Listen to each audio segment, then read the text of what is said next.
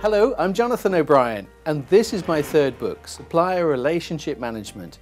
This book provides the definitive explanation of what SRM is, and it's designed to help purchasing professionals make sense of the different types of intervention that can be used within the supply base to unlock benefits.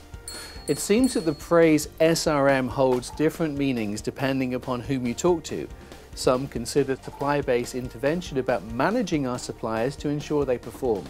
Others see it as measuring and monitoring supplier performance and perhaps driving some sort of improvement. Or perhaps it is about managing the entire supply chain.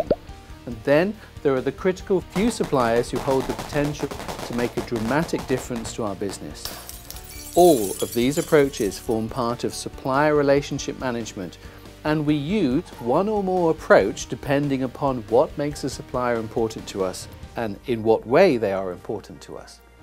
This book explains the concept of SRM using the orchestra of SRM concept.